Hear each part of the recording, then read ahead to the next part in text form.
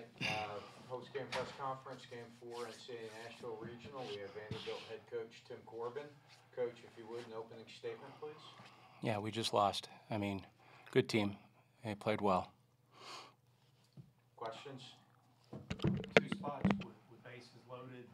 How frustrating was that? What could you have done differently in that spot?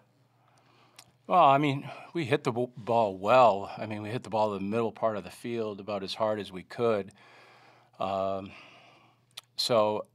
listen, the effort of the kids and their attack to the ball was good. We just didn't get the big hit when we needed it. But I thought our at-bats were pretty good. We were making hard contact. We were certainly, I thought, mentally ready to get back into that ball game. I didn't doubt at all that we wouldn't.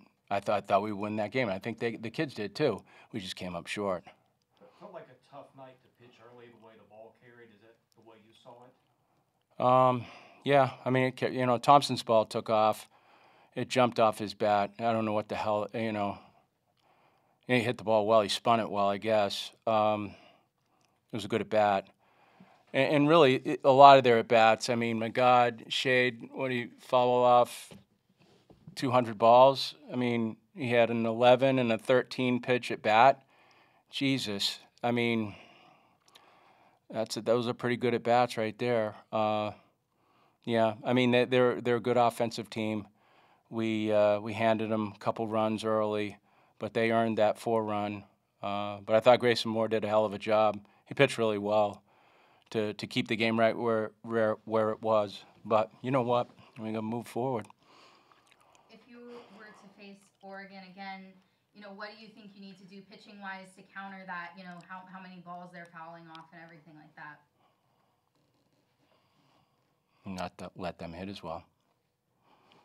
I mean, Aria, Jesus.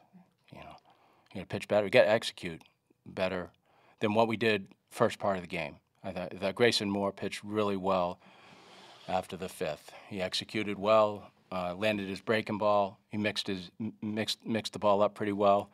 We just didn't execute real well at the beginning of the game. And we competed. Hunter certainly competes, but you can tell he wasn't as sharp as he has been in the past. Was that just rust? Was that just facing a good hitting team? How do you? Oh, you got to give them credit. I mean, that's a good hitting team. They're physical. They're like the teams we see in our league. Physical, can move. Nishida is a pain in the ass. Jesus. He just gets on base. He's tough to keep off base. Good player. Where are Owen and Ginther at health-wise? They're fine. Yeah. I mean, I'm sure Hunter Owen would have liked to build up more volume getting to this point of the season, but he didn't have the ability to. So he's just doing the best he can. The same spot in terms of needing to win 3 straight games that you guys were in the SEC tournament. That's right. That you guys can take from that experience? Sure. Yeah.